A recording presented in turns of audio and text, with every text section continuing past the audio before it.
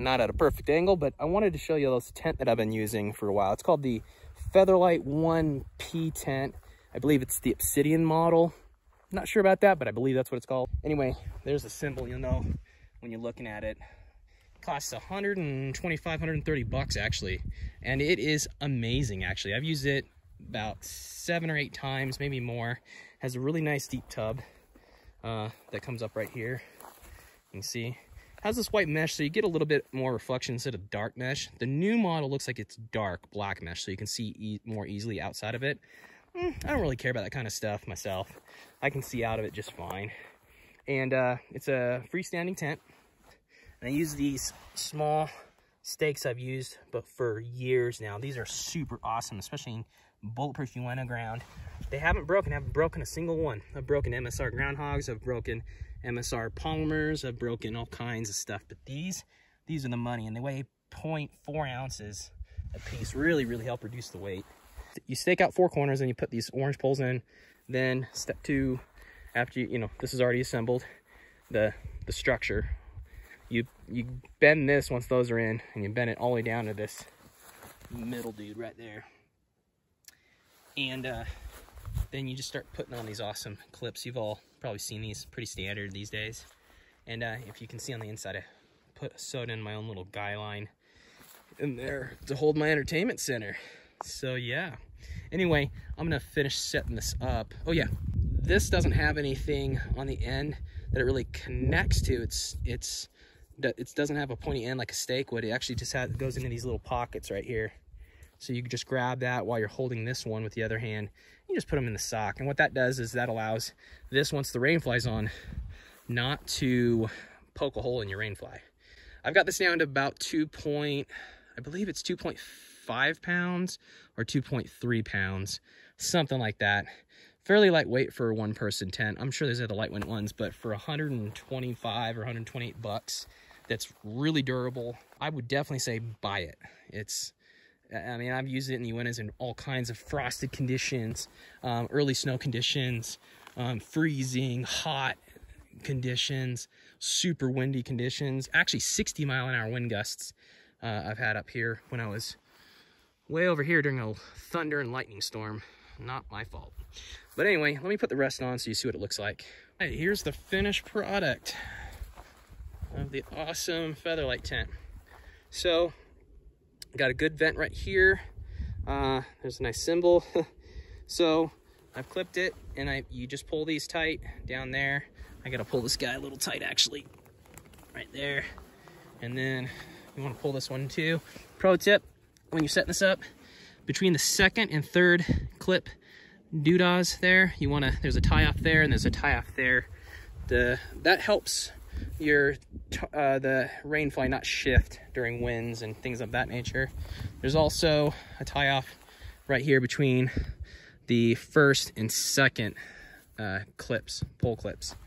And there's a guy out here for wind. It does come with an extra guy out point right there, and rope, and also right here and right there.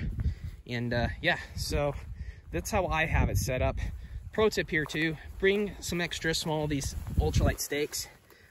Instead of hooking this rain fly up to this one and putting all the stress on that one, what I do actually is I put it over here on the side. It helps get a tighter pitch over on this side.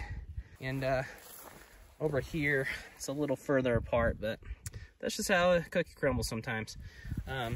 But really nice. You got some extra storage space right here on the inside if you want to use it like for a pack or something like that. I do pack hanging, so it's not really that big of a deal unless it's like going to downpour like crazy. And nice Velcro to keep this rain from going down into your flying escaping here. Good shoe room right here.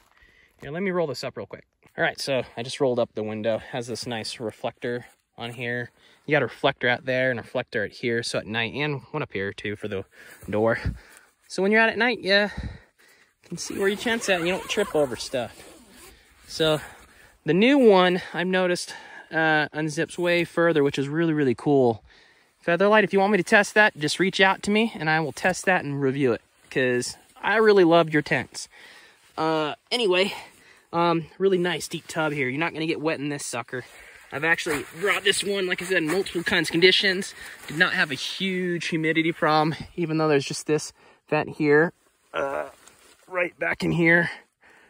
And then got these nice ultralight cords for the zippers, really high visibility and stuff like that. The nice thing about having a gray, stone gray tent versus a green tent, which I usually like green tents, is that the stone gray actually reflects heat better than the darker colors. Who would have thought, you know?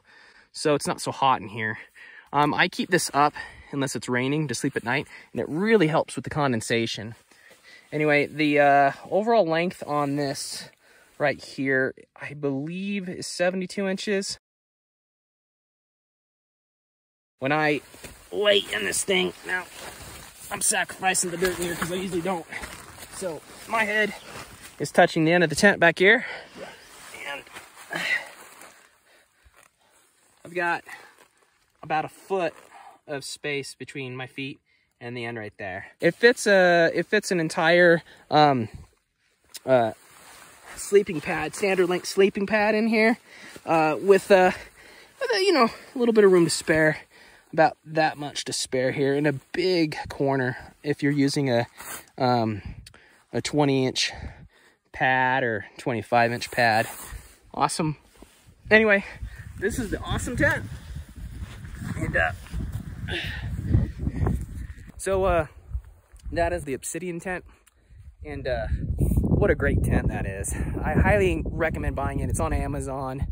You know, tents these days are really hit and miss. There's a lot of junk that's out there, especially when you go down on price range.